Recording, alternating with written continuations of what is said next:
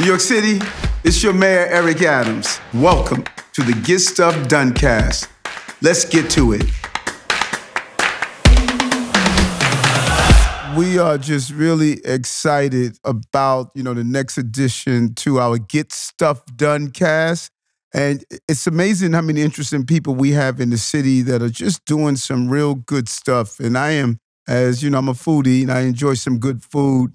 I am here today with a great restaurant owner, Marcus Samuelsson, with us. He's a chef that really wants to share his journey on how he came about to be in the food space, what he's doing. He popped up in here with a Sade on the front of his shirt. Sade is from Nigeria. Nigeria, via London, yes.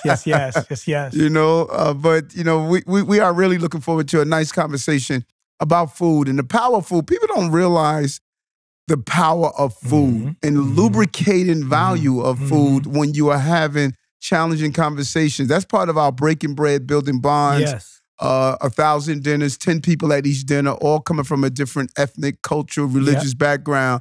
And we're using food. Because when I'm around a table of people and we are enjoying a meal, there's like this soothing comfort that comes over us that we can really start to engage in real talk. But there's something else I do with food. When I give thanks for the meal I'm about to eat, I give thanks to the people who planted the crop, who delivered it on the truck, who's in the kitchen serving it. There's a whole line of people before you get that meal that really put in place the motion for you to enjoy that meal. And your story, I think, is representative of that. And I would love for you just to peep into that. I've been all over Africa, have yet to be at Ethiopia yet, but I'm going to get there during my administration on my African tours. I would love to bring you to Ethiopia. People would be so excited. And I'll tell you, first of all, I think this is an incredible endeavor that you have this podcast, because you can really speak with people and speak on it in a very, people are going to hear you in a close way, because this podcast is intimate. And I would not be here if it wouldn't be for a mayor, Mr. Dinkins. I love it. I was, rest in peace, first of all. I was in France. I worked in a 3-star Michelin restaurant in France. And I've done all the training. I studied in Japan, I studied in Switzerland. And my mother and I, we wanted to get me to a 3-star Michelin restaurant. I got the job at a 3-star Michelin restaurant. And when I graduated from that, after working for free for a year, chef didn't even look up. I said, hey, Mr. Samuelsson, go home to your parents, come back in 3 months. You're going to come back and do 1 more year with us. And I said, I can't. Because at that point, I felt I built up enough value. I said, what do you mean? He looked up, what do you mean you can't? I said, I think now I have to go and start building my own restaurant at some point. And he looked up. He said, listen, young man, as a black boy, you can never own a restaurant. You can work in a restaurant, but you can't own a restaurant. And I said, well, I've worked all over the world. And he said, let me simplify it for you. Do you know any black chef in France that owns a restaurant like this? I said, I only worked here and been to Paris once. And he said, do you know anyone in Europe? And I said, I don't, but I haven't been all over Europe. And he said, well, you go back to your parents and you think about it. And I called my father and said, come home. And took the train home, 36 hours on the train. A lot of time to think. Was that Sweden or was that? It was just Sweden, Gothenburg, in the port town of Gothenburg. But my father said, hey, thought about this. You going to New York? And he said, do you know anyone in New York and can you get a job in New York? I said, there's a Swedish restaurant in New York and I know I can get a job because at this point I had a really strong resume. And my father said, they used to have a black mayor in New York City. And if they voted for a black mayor, they will support a black-owned restaurant. When? I don't know, but they will. You going, son. And that's it. That's a powerful story. And I say all the time to people that I'm hoping that people look at my life and see their lives. So when we think of David Dinkins being the first African-American mayor, we think of him here in New York City. But his energy cascaded out to Sweden, that your dad stated that, hey, there's opportunity there. You know, there's a reason the song said, if you can make it here, you can make it anywhere. And you did just that. How did your family end up from Ethiopia to Sweden? So I was adopted. I was born. So sometimes the worst that happens to you can also be the best thing that happens to you. I was born in a hut in Ethiopia, a hut that is basically twice the size of this table. Me and my sister, my mom, we had tuberculosis. My mother took us to a hospital. She passed away, but me and my sister survived. And I would also say luck and the goodness of others. There was a nurse in that hospital that had to break the law. She took us. Once we were healed, we were two kids, 2 and 4 years old. And she's like, I'm going to take you in. So she took us because she knew it would be better to stay with her than to be on the street. Right. So she connected us eventually with this. She had 3 kids of her own. She connected us after a couple of months with a Swedish adoption agency. And I went from the warmest country in the world to the coldest country in the world. And I went from being a Kasahunse guy to Marcus Samuelsson. Right? And so luck, there was a lot, there were thousands of kids at that time in Ethiopia deserving and needing the help just as much as me. So I never take away faith, luck, goodness of others. And when these things happens to you, your job eventually becomes to really support other kids in need. Right. No. I call it depositing into the social bank of life. And then you could draw on the equity when you need it. It's not luck.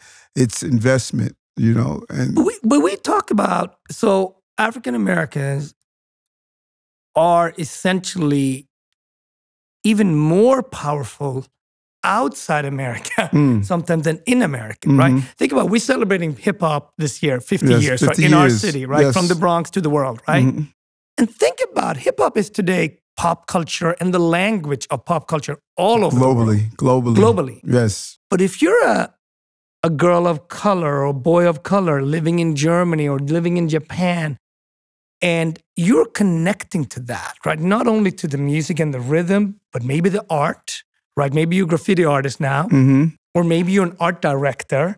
And all of that stems from what those kids 50 years did in the Bronx, right? Right in the Bronx, and it's maybe into fashion. Now you see that you can be like Pharrell, you can be head of Louis Vuitton, right? So it has all these other rings on it. So African Americans never get enough credit.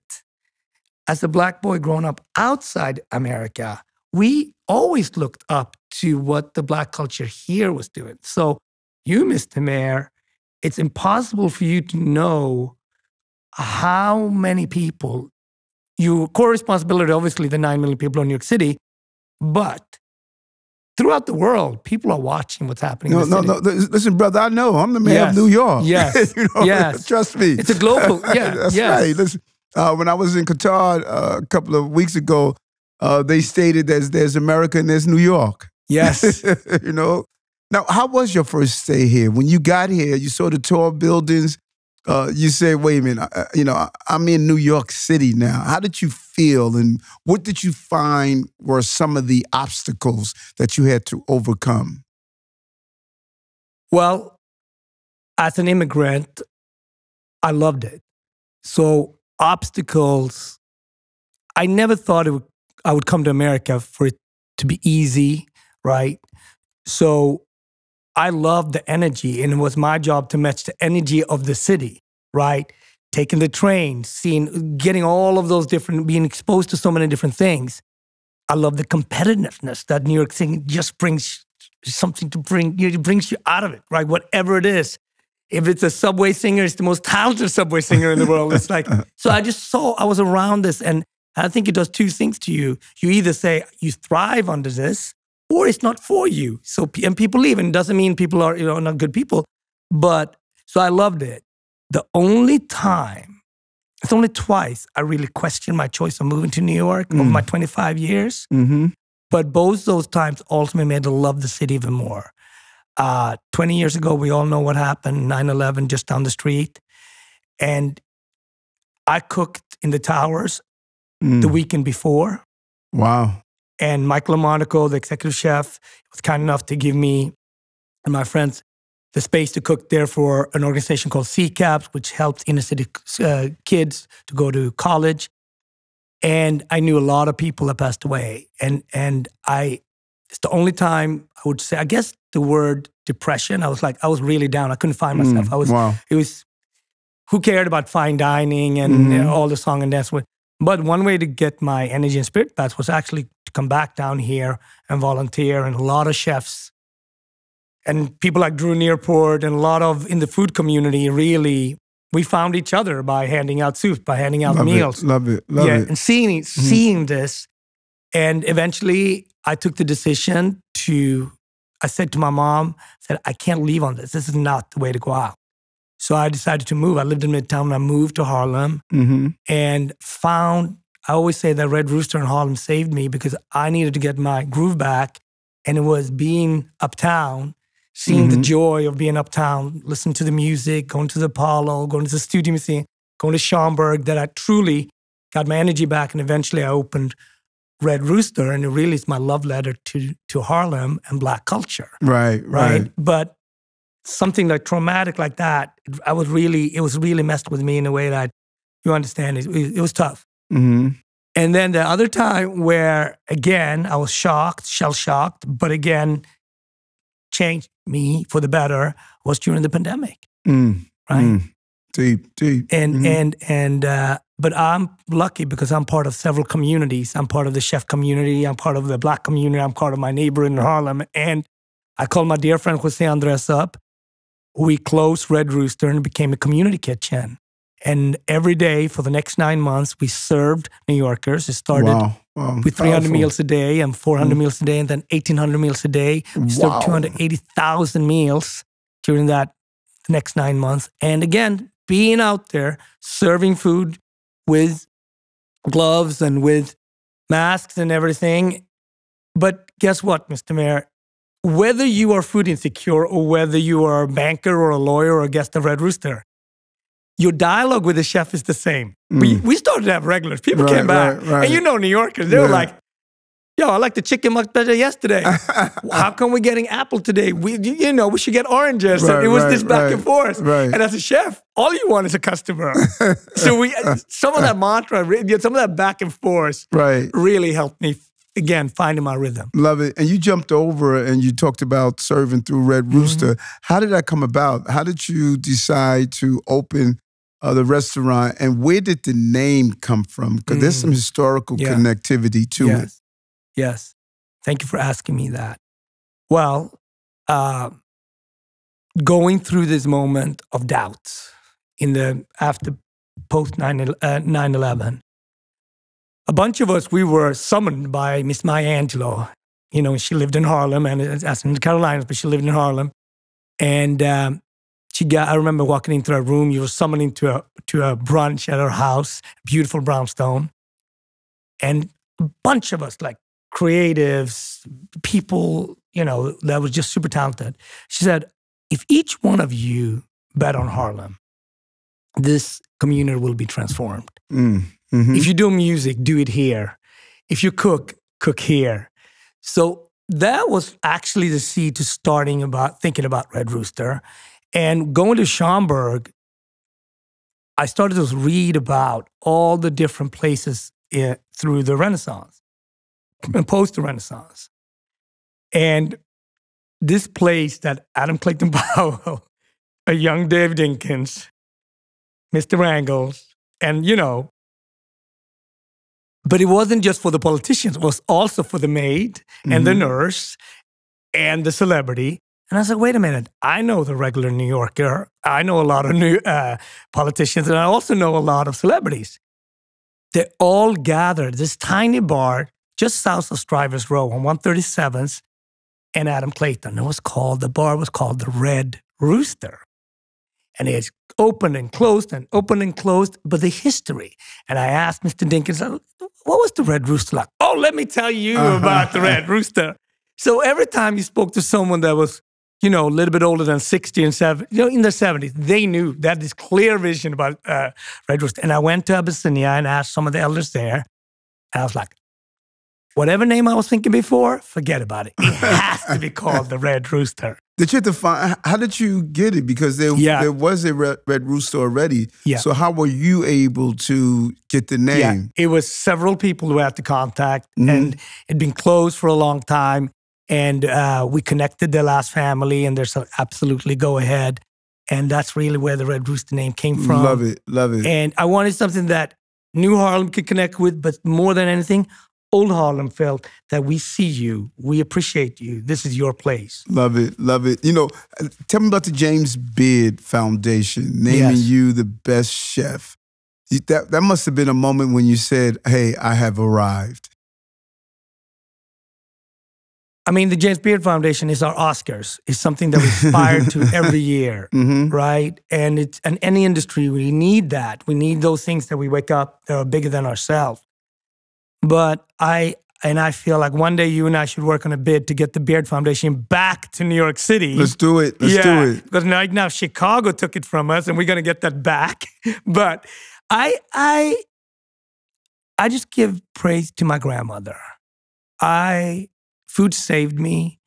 My grandmother was the one who taught me cooking. I had a lot of great mentors, like Miss Leah Chase from Duke Chase in New Orleans, and several people that truly guided me. And I think in moments like that, when you stand in front of a big audience, it's not just your moment, right? It's all the 40, 50 people, just like becoming the mayor of New York City. This is your moment, but it's also the hundreds of people that helped you get to that moment. So for me, it was important not to forget the people. I saw my grandmother in that moment. I saw my parents' journey, my sister's journey. And as a journey as an immigrant and as a Black New Yorker, truly like, listen, if I can do it, anyone can do it. I like that. And you continue to do it as well. I know it had to have been a proud moment in 2009 when you did the President Barack Obama's State House dinner. How did that feel? You know, that had to be a deep moment. Number one, it was for the Indian Prime Minister, and you served a predominantly vegetarian meal. Yes. I knew you had to get that in. That's good. That's good. That's good. That's good. Get it. That's perfect. Listen, I'll tell you a funny story.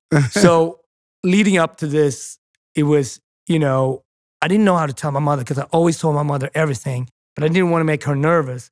So I called her basically like 20 yards outside the Oval Office. I said, okay, Mom, in a couple of hours, I'm going to do this dinner. I know you're going to read about it in Sweden, but I don't want you to be surprised. I just want you to know about it now. It goes quiet on the phone.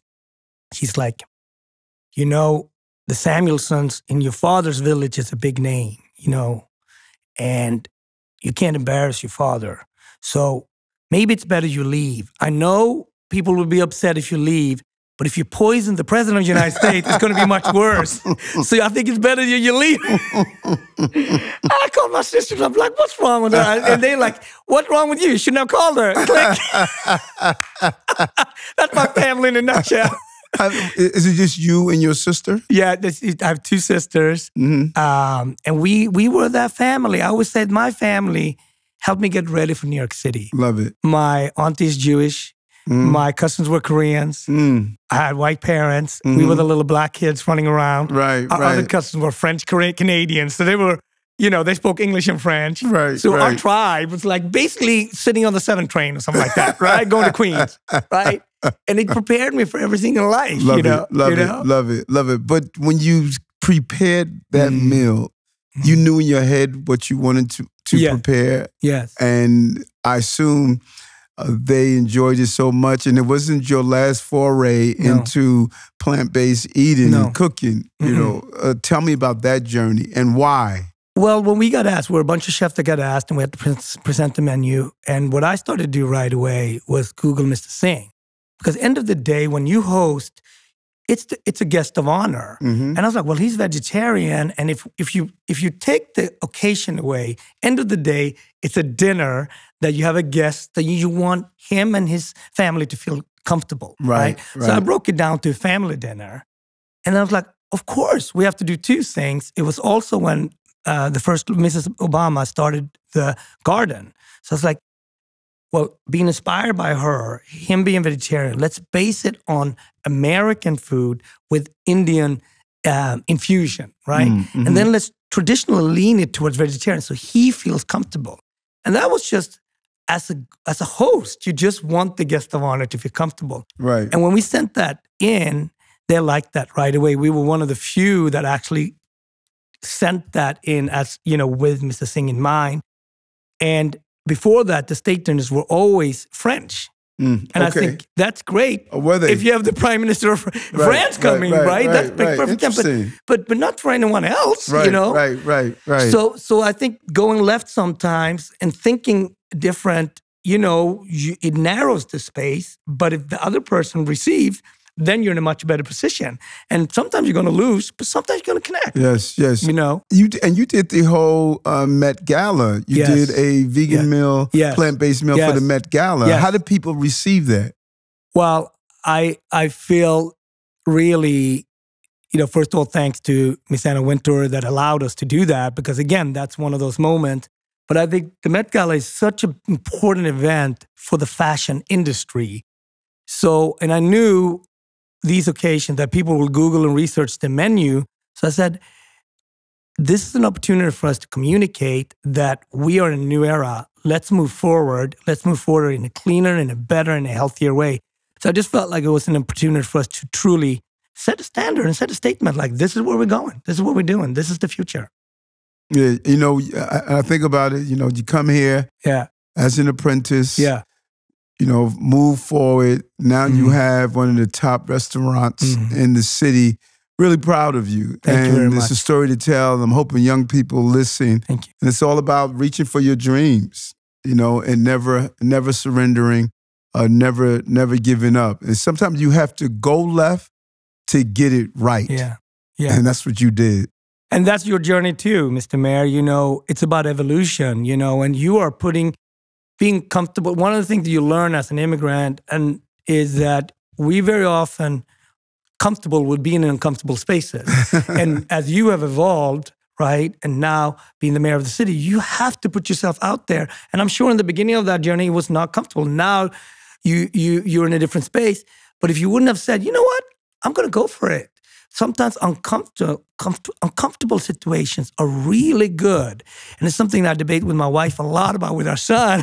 Because I'm like, no, let him go. Let him be a little uncomfortable out there. Because he's got to be prepared for New York City. We can't comfort him in every situation. No, so true. And healthy discomfort is a sign of growth. And putting him in that situation. I tell my son now, he's getting ready to come out with his first album, and he was in Albania doing his thing, and it was about, you got to go for it if you want to actually obtain it.